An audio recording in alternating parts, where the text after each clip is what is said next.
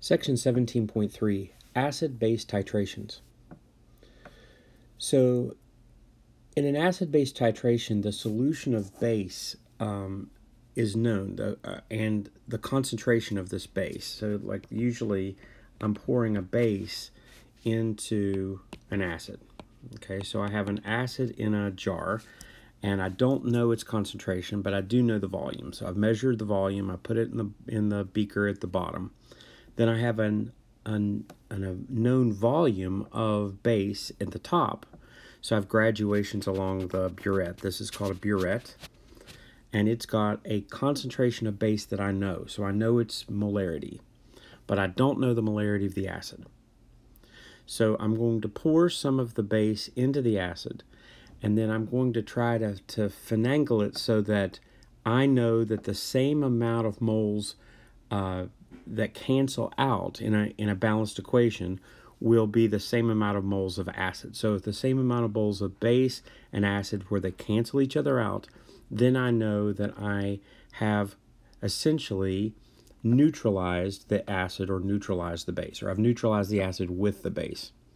Okay, so you have a solution of a base of known concentrations added to an acid. Okay, or you could do it the other way. I guess you could put the base in the jar and put the acid in it. Doesn't matter. You can do it either way. And then you're inside the acid, you're going to have an acid-base indicator, which is just an organic dye that changes color at a specific pH range. Or you could use a pH meter. A pH meter will tell you the pH at any time, and you could use a pH meter for that too. So the equivalence point is reached eventually where the same the equivalent quantities of acid and base have been added together, and they cancel each other out. And then I'm going to plot a curve called a pH titration curve.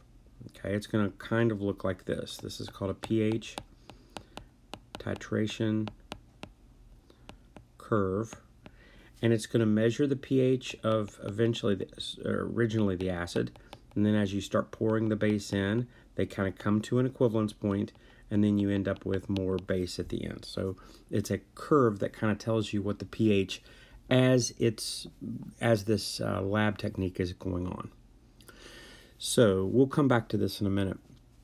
Let me give you some examples of some different types of acid-base reactions. If I have a strong acid and a strong base, so like I have sodium hydrochloric acid and sodium hydroxide, and they come together, well, what's going to happen is the hydrogen is going to come off of the chlorine and join with the hydroxide and make water. So an acid-base reaction is always making water. Okay, there's something to write down. It's always making water and then a salt.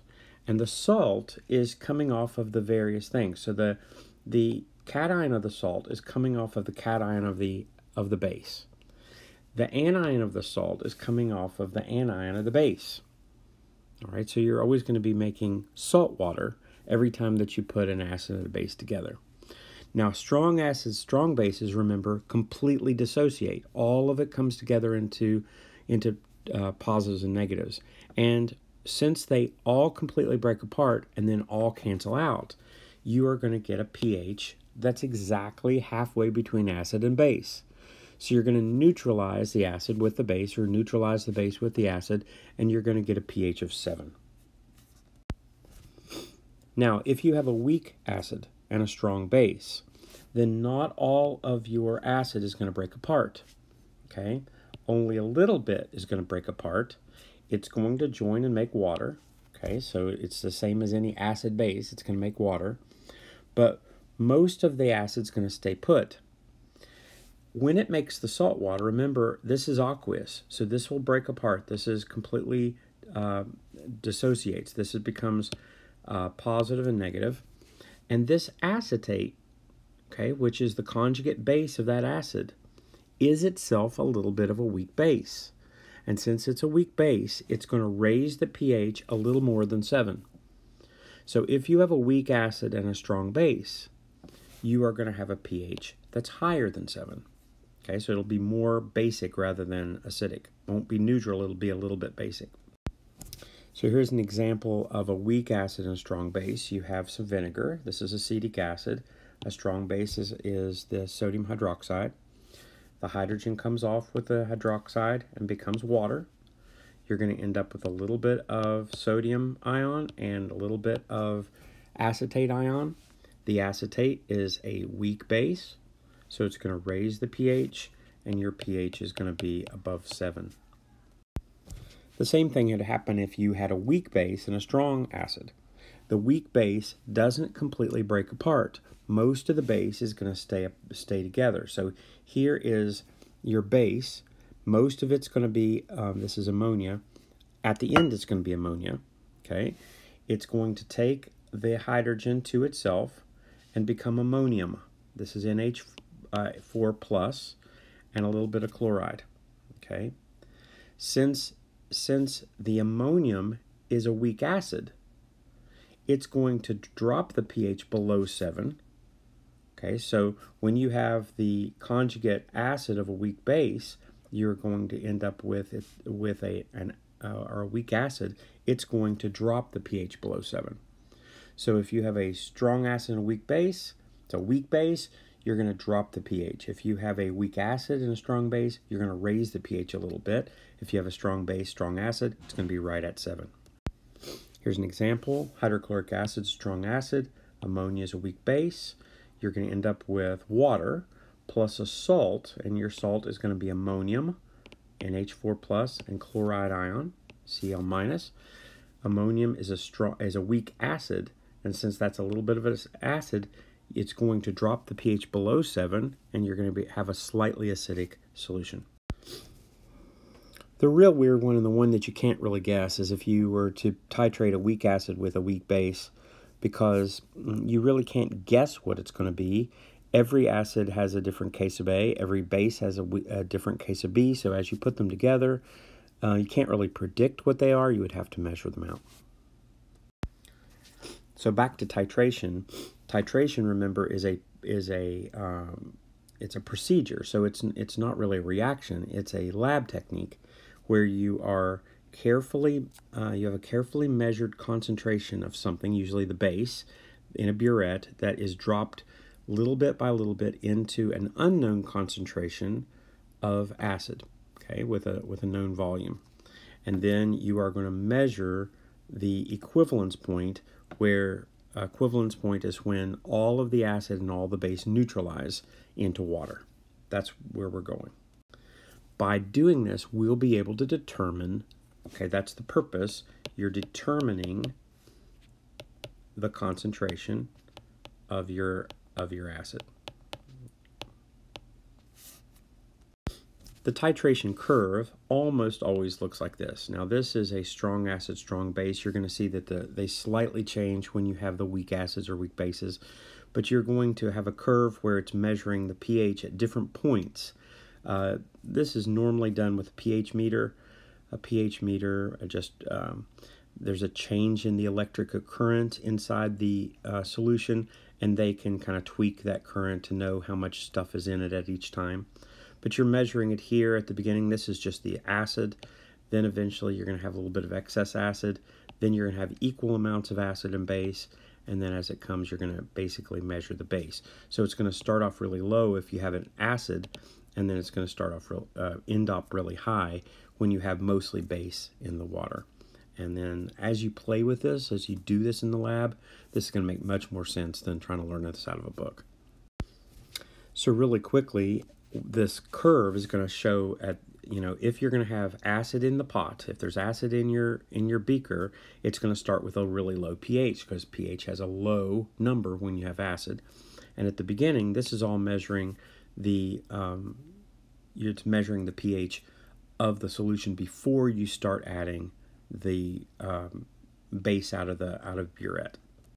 Now you're starting to add the base, and the pH is starting to rise because you've added base, and base makes it go higher. Right before you get to an equivalence point, it's going to start rising very, very quickly.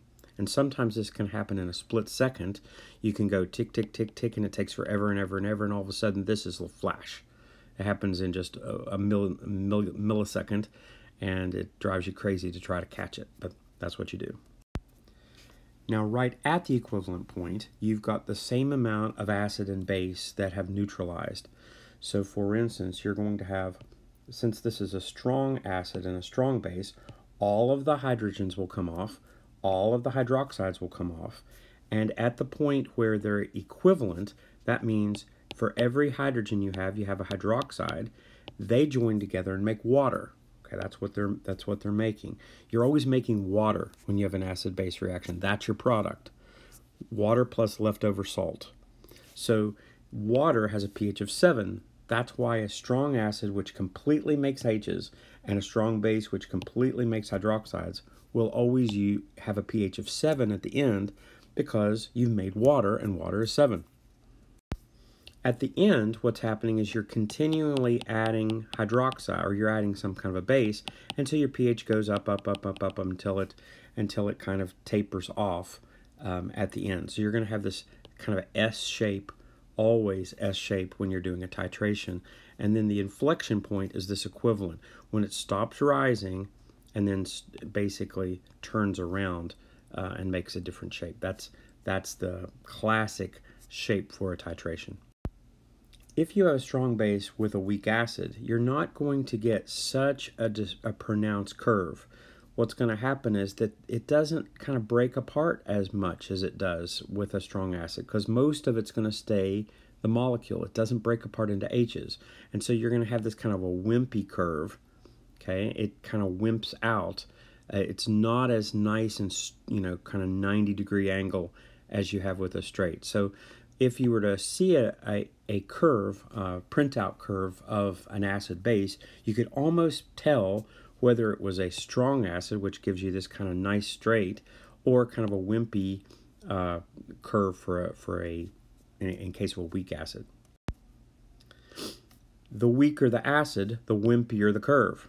Okay, like that's a puny curve. That's almost nothing. The stronger the acid, the more pronounced of a curve you're going to get. If you were to go backwards and you've instead of a base in the burette and an acid in the jar, if you have put a base in the jar, you're going to start at really high. You're going to have a high pH, and then as you add acid, it's going to drop and you're going to get a low pH. So it's essentially the opposite of what you did if you were to do an acid one. In the case that you have two H's to throw, okay, so I don't know which one this is. Who knows? Let me just make up one. So if I have H2SO4, all right, sulfuric acid, which is a strong acid, the first H that is thrown is strong. Then the second H is actually weak. So H2SO4 has 2 protons, so it's called polyprotic. In this case specifically, it's diprotic. Di is meaning 2, poly meaning many. You could have one with 3, where you have H3PO4. This is phosphoric acid, also strong. It has 3 H's to throw. Well, in this case, you're going to end up with multiple titration curves. So here's the first one where this is a base being poured into an acid. Here's the first H that's coming off, and there's the equivalence point, and then it's going to curve around. Okay, then here's the second H coming off, and here's your second equivalence point, and then it's come around again. So that's a polyprotic acid with a strong base.